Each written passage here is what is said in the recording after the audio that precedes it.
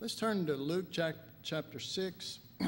On the board up here, I have 4 things written, right? Yeah. Speaking of Jesus, his teachings,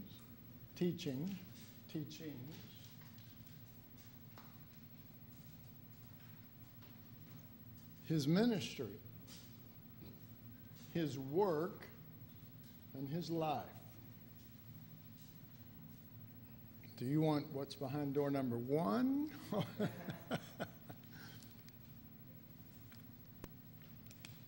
So we want to talk about these. We want to start with his teachings. And we want to look at that here in Luke 6. I've been in Luke 6 several times recently. They just seems right, seems good. This is Jesus speaking, and he lifted up his eyes on his disciples and said, "Blessed be ye poor, for yours is the kingdom of God.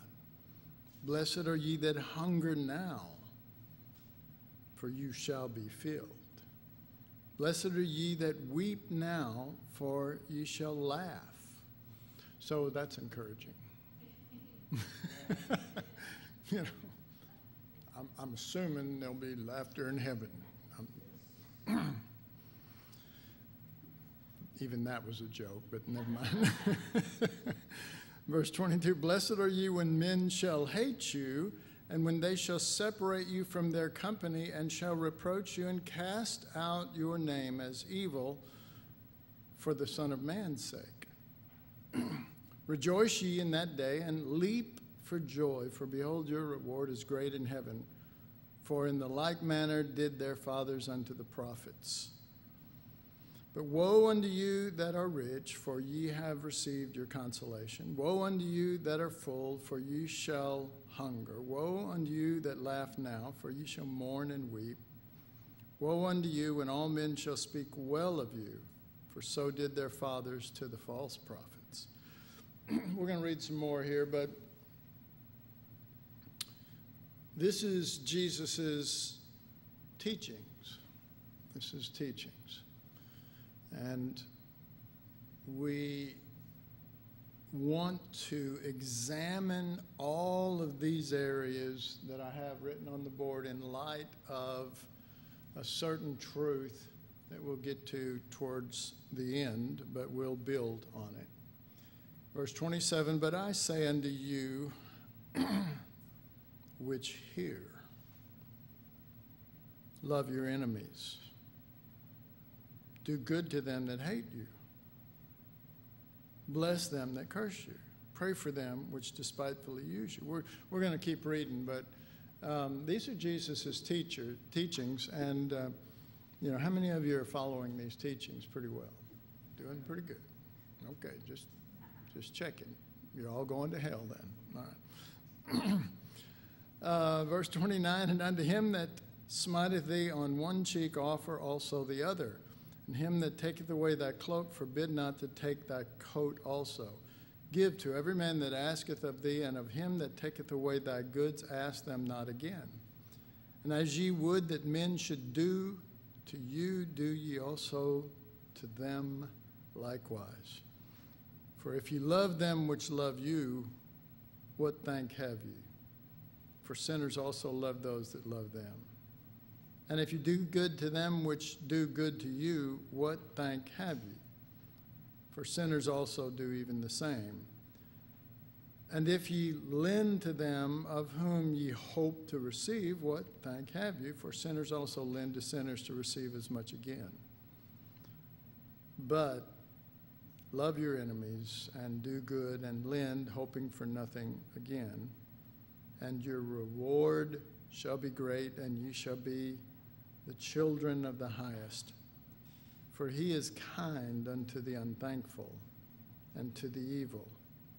Be ye therefore merciful as your Father also is merciful. Judge not, and you shall not be judged. Condemn not, and you shall not be condemned. Forgive, and you shall be forgiven. Give, and it shall be given unto you. Good measure, pressed down, shaken together, and running over, shall men give into your bosom. For with the same measure that you meet withal, it shall be measured to you again. All right. Just an interesting fact. Sit up there, little. Interesting fact is that most of the teachings of Jesus are not in the epistles. They're not written in there. They're not expounded on. They're not, I mean, just this list right here. I mean, you got give and it shall be given unto you. That one's quoted. But not a whole lot of Jesus' teachings are expounded upon, are set forth as this is the teachings of the Master, and you need to follow his teachings. Okay. Now, anybody have a comment on that or a question? Because I think probably in most churches, if somebody stood up there and said, Jesus' teachings aren't in the New Testament beyond the Gospels, they would go, what are you talking about?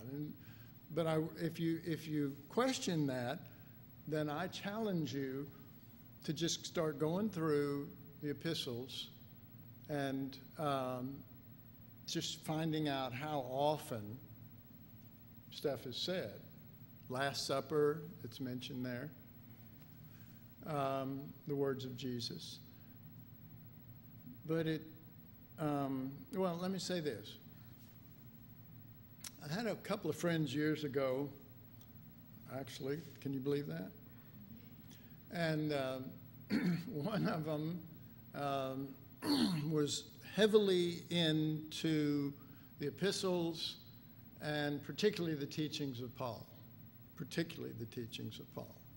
Okay? And he had a friend who, at a certain juncture, he didn't hang out with him all the time, but he would visit him and share in his church from time to time. And he went to that friend's church. And when he came back, he said, well, he has kind of gotten away from anything Paul teaches. He said that he holds to the teachings of Jesus, since Jesus is the one that died on the cross and whatever else. He also said that this friend said that the teachings of Jesus are very different than what Paul's teaching. Okay? You do realize that I like to try to make you think. I mean, I'm always trying to challenge you. It's important that we not just, swallow everything that we hear and everything. We need different angles and different ideas so that we can go before the Lord and weigh these things. It's important that each of us be able to do that. So, well, I won't tell you my response to that. I guess I will, but it won't be right now then. But when you think about it, it does seem sort of strange, doesn't it, that Jesus' teaching, by and large, is not a mainstay of the epistles. Okay? So that should make us think, and that should, it's good to question. It is. It's good to question. It's not good to question to the point of, if you don't agree with them, you kill them or something, but it's good to question. So, Jesus is setting forth these practical things, and there's a bunch of them, and they come from a bunch of different angles, and they they come directly out of his mouth. And in fact, the Sermon on the Mount was one of the first things he taught, one of the very first times that he taught. And this is the things that he's saying. All right, so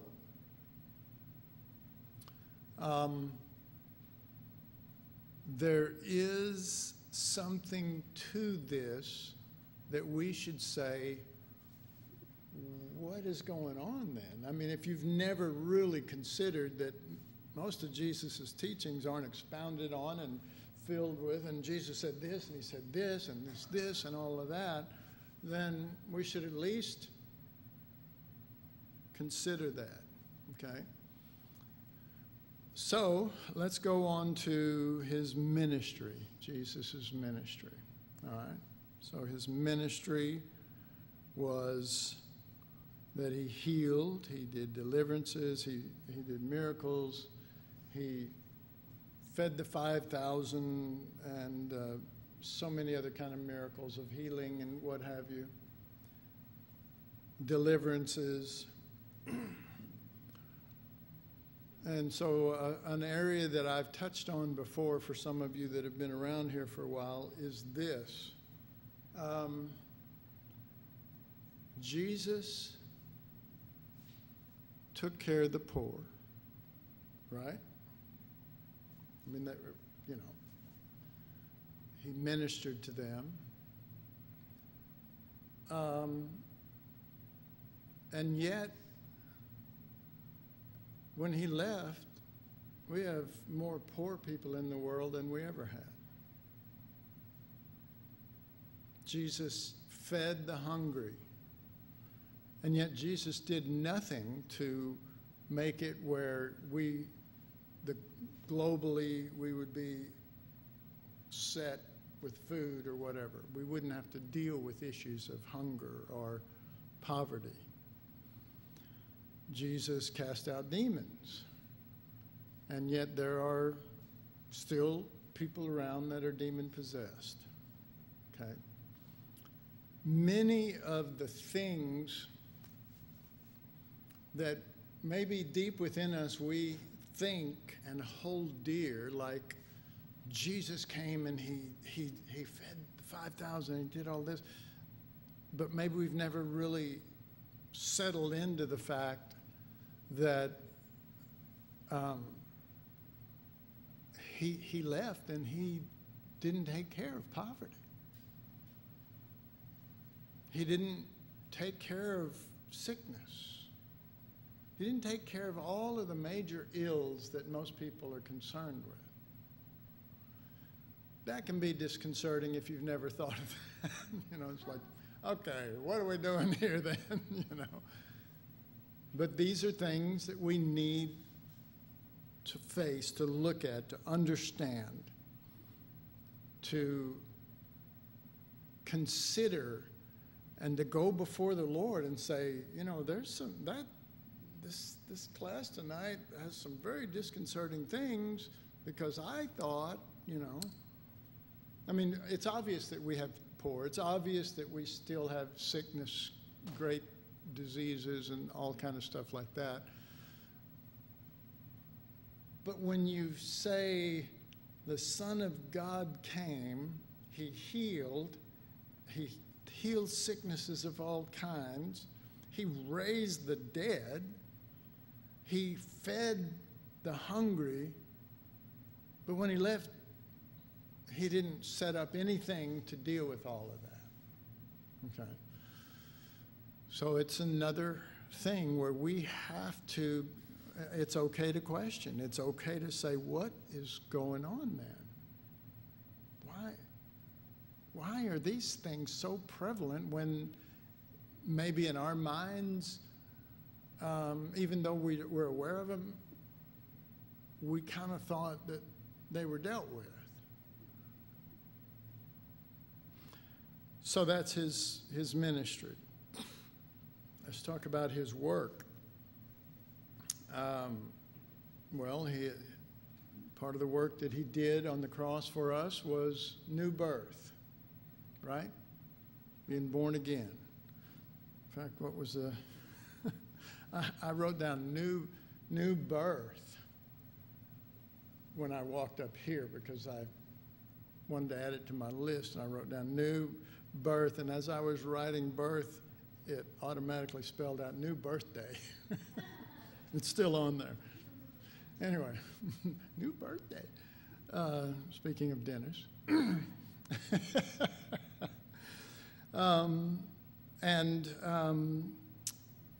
I wrote simple phrases here. No hell. No hell. No. And we should sing that joyfully.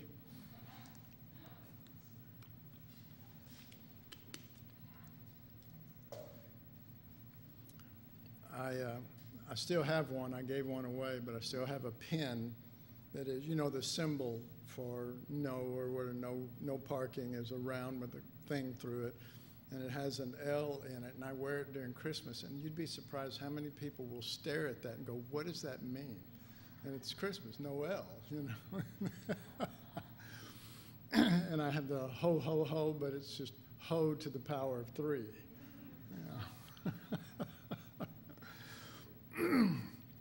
All of that being totally irrelevant to what we're trying to talk about here. No hell. No punishment. Woo, this is getting good, huh?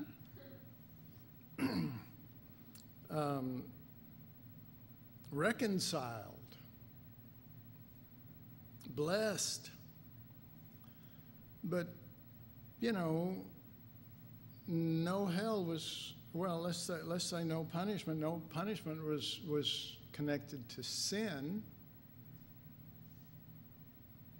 And so sin brought about punishment, and from that came hell as a factor. And thank you.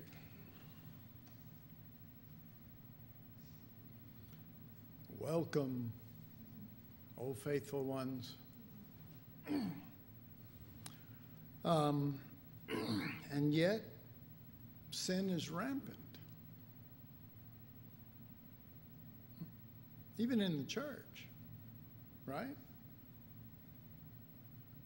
So we go, Jesus, what are you doing here? Did you really do anything? We would never say that. But then the final one is his life. His life. And what we find is that his life came. His life died on a cross.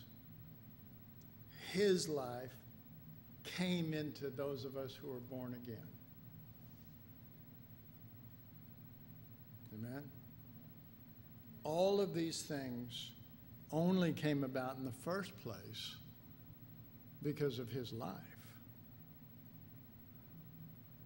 So that makes us begin to wonder, because of all those things that we've said, his teachings. I mean, you know, I know people that their whole existence in life is, this is his teachings, and I'm sharing with you the teachings of Jesus and whatever.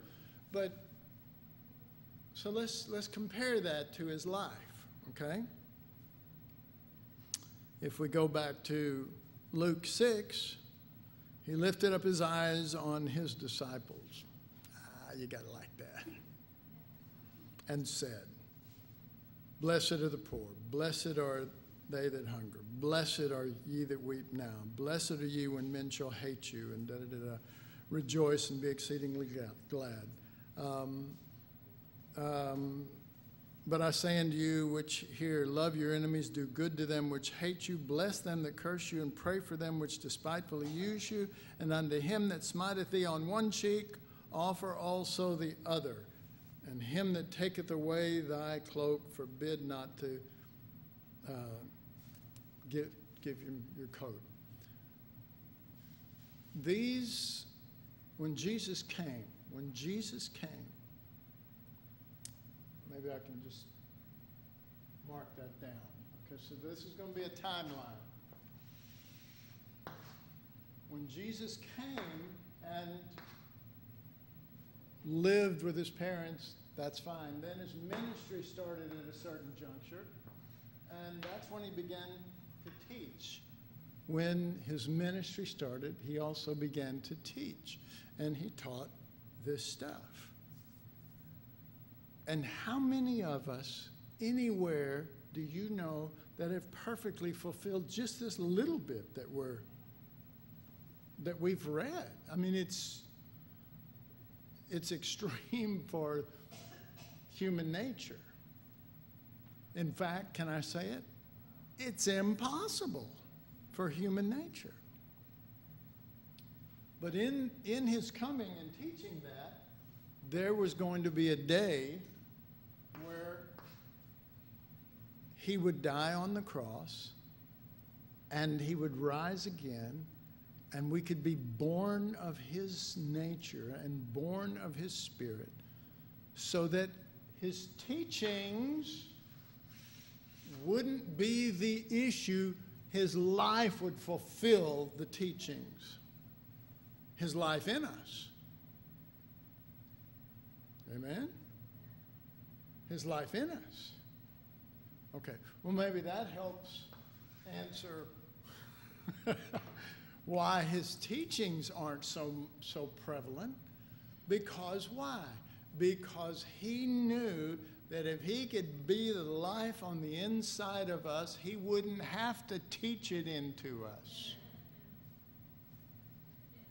He would live it through us. And we would say, there's no way I can live this. Thank God I have the life of Christ. To him be all glory. Right? And in a real way, a very real way. If it's not real to you right now, reread this and then go out, spend the next 2 weeks trying to do all this. God will send somebody your way that will surely cross one of these things, you know. So that only answers part of it, why his teachings aren't in so much in the epistles.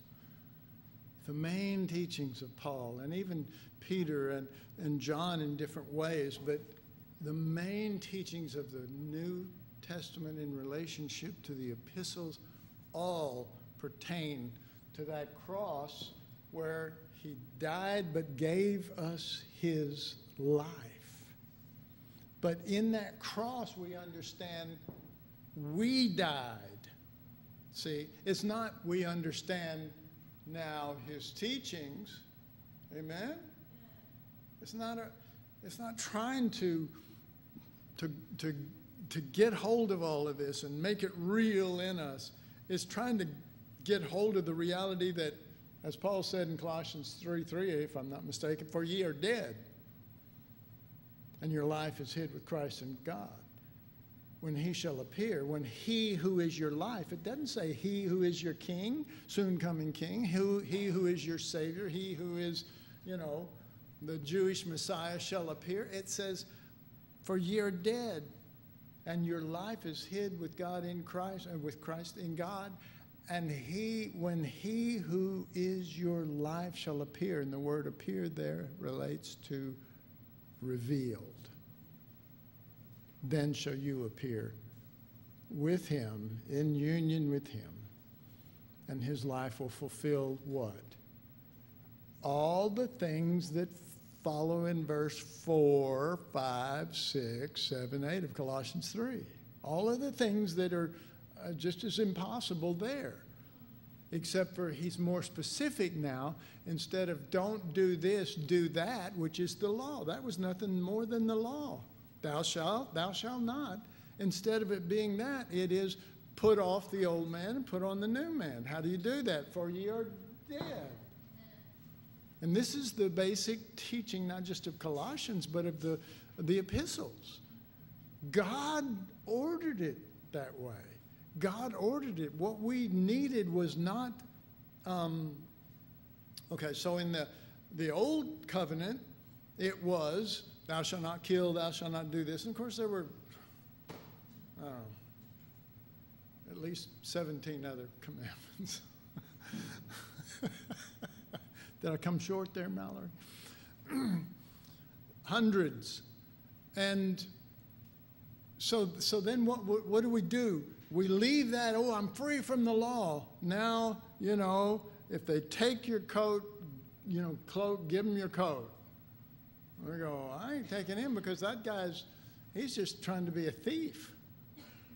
Love your enemies. Do good to them. What? That's harder than, you know. I mean, I want to kill him and, never mind.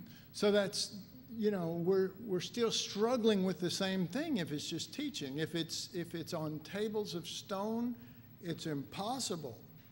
But if it's written on the fleshly tables of our heart, if it is the new covenant is a thing of the heart, which is his heart. What is the new covenant? I shall give them a new heart. My spirit I will put in them. That's the first words in the Old Testament that you get of the new covenant. My heart, my spirit, you know. But we don't fully grasp that because we get saved. We say, Lord, save me from hell. Okay, yeah, just, I don't want to go to hell either. Okay. But that's not the message. That's not the message. That shouldn't, we say we received Jesus, but in our minds, we received the ticket that would keep us from being punished for all the stuff we did, and we don't go to hell. And we go, this is good, because, you know, I don't, you know, I really deserve that. But we appreciate Jesus on a level of something he did 2,000 years ago. We look to the cross 2,000 years ago instead of the one that should be working in us. Amen? So, and that cross is everything from, you know, for ye are dead in relationship to the world. I'm crucified to the world, and the world unto me, to Hebrews 2:14 that talks about through death he destroyed him that had the power of death, that is the devil, to every aspect, from sin to the old man. Know ye not the old man is crucified? All of it relating to a death that took place on the cross that saves us not from hell but from ourselves. Or you could say the hell that is ourself. At least that's how God views it. And God says, I will put my son in you. I will put the answer, not in your hands, not in your head, but inside of you. I won't have to, and he says, you will no longer, this is part of the new covenant, you will no longer teach every man the teachings, because you'll have a new heart. Let this mind be in you, which was also in Christ Jesus. And it goes on to describe the cross, the path to the cross. So then you begin to realize the first part of this, his teachings, you begin to realize this astounding thing that the New Testament epistles hardly share Jesus' teaching, which should profoundly make you go, what? Until you realize he taught it and then he came inside of you to live it. Amen? It came inside of you to live it. Because if he didn't, you're in trouble. Read Luke 6. If he didn't, you're in trouble. You'll never be able to live up to that. But after his death and his resurrection, the disciples don't come in and go, look, I heard him say this. You need to do this. They don't. They don't. They learn by the Spirit of God what happened at the cross. And they learn that there, not not his teachings way down here, is what God always wanted.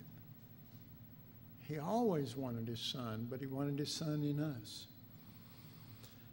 And then his ministry, well, he gave us power to lay hands on the sick and they'll recover, to cast out demons, to do, or I always hate to say to do miracles, because all of this, my response is always this. Somebody gets healed and they say, oh, Randy, you prayed for me and thank God you healed me. And I go, I don't have a clue how to heal anybody. You know, do I put it in a certain spot, or, you know, quick or slow, or I don't know. I don't know any of it. I know you're thinking, well, you're really dumb to be a pastor.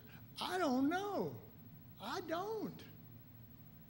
Well, I know Jesus, and I know he lives in me, and I know that he can do anything he wants. But I know something beyond that. I know that it's his life in me that is and will do whatever he wants. And it all is still, like the teachings went back to his life, couldn't be fulfilled without his life. So the ministry couldn't be done without his life.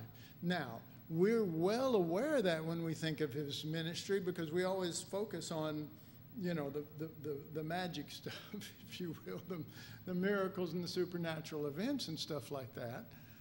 So we know, well, most of us know. I mean, some of us think that we're the anointed of God, and, you know, I'm God's anointed, so I can heal you. But, you know, many of us know it's not me. If it happens, it's him, and glory, all glory to him. But we haven't yet learned that with Jesus said, I'm the vine, you're the branches. Without me, you can do nothing. And I remember when I first read that, and I said, well, that's not right, Lord. I can do all kind of stuff. And he said, yeah, it's nothing. You can do nothing. What are you doing? Nothing. I don't count that. I put my son into you so that all glory would come to him. But we get involved in things, and we think that it's us, or we think, you know, well, I'll get in this area because I'm good in that area, and people be real impressed, you know, with me. Well, try getting in an area that you have no expertise and no desire. Just try jumping in there and saying, Lord, I need you every second. I need you. I don't know. I don't have it. I don't even want it, but I'm here and I want to be your vessel. And then you get to see the real stuff. Because then when something really happens in that area, you go, it was the Lord.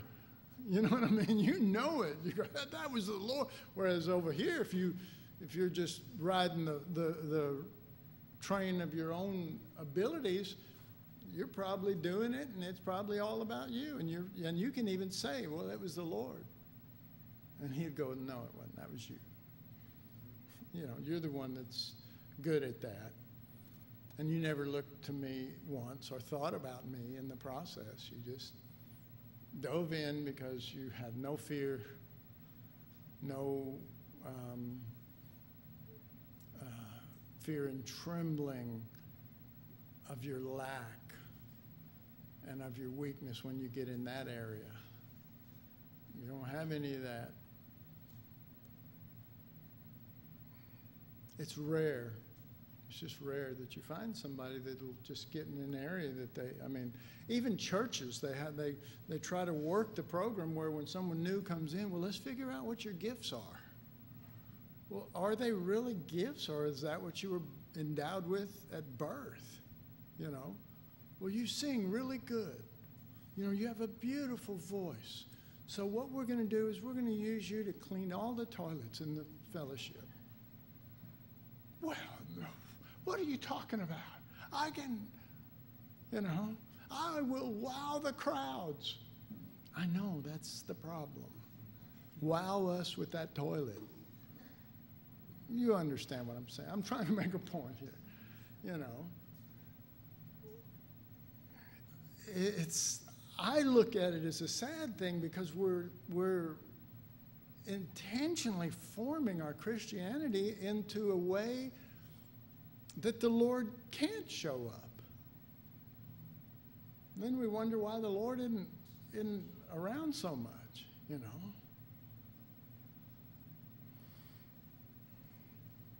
So, let's see. His work. So basically, in his ministry, I'm saying it's going to take his life, okay? It's all going to ultimately have to be his life. You can be a branch. You get to be a branch. You okay with that? But it'll be his fruit, not yours. All right, his work. No hell, no hell. So there's just, you know, okay, so you're not going to hell. That's his work. No, that's him dying. That's still his life and the giving of it. That's all it is, his life and the giving of it.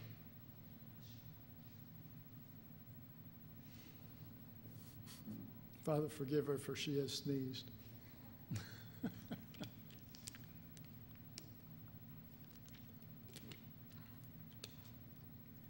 No punishment. Reconciled. Folks, we're reconciled in him, not just by him. Do you know that? We've been brought near by the cross and then made one, and now we are one with him as his body and the vehicle of his teachings. No. The vehicle of his ministry. No. The vehicle of his life. Let him minister. Let him be the fulfillment of the teaching. Does that mean that we don't need to read Luke 6? No, I think it's a good idea because it's a good measuring stone. It's a good barometer of how much of his life is in us at this stage. You know what I mean? I mean, it's helpful. It really is helpful. We go, I don't want to read that because then I'll see how short I am of how little of Christ I have. Well, I think you should, that should be a thing that you should change about you. I think finding out how little of him there is will help motivate, or should help you, instead of you just going, what's the use? I've tried to do all that. There is no use then if you're doing it, trying it. If you succeeded, you still haven't succeeded because it's not him. It's not his life, okay? So, you know, reconciled, blessed. What a great one there. Reconciled. Did you have your hand up?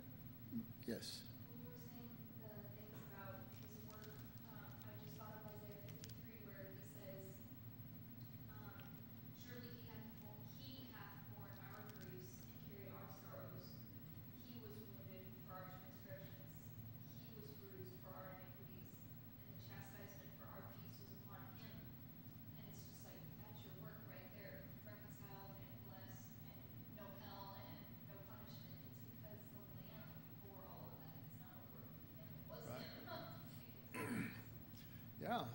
And it was his life, his nature, his way that gave himself in that way, which is Luke 6, 20 through 38, is that what it was? It's a perfect picture of his nature. It's just spelling out his nature. It's saying, do all of this, and we say, that's hard. And he goes, no, it's impossible. And he's saying, but with man, it's impossible. But with God, all things are possible. We go, well, then God help me to do this. And he's going, still saying the wrong things, you know. You're still trying to get man where it's possible. Lord, show me I'm crucified with Christ so that Christ lives in me. And he goes, woo, Holy Spirit, sick 'em. That's good news to him. See, he doesn't get much good news.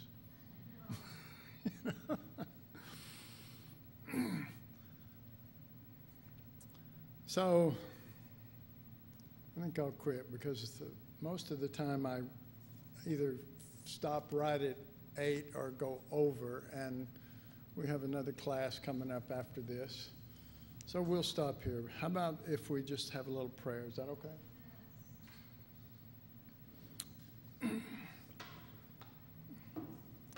Father, it's just the simplicity of the fact that it's all about your Son. You put him in us. He died for us. He put us to death so that you could get, Father, your Son in an increase through other vessels.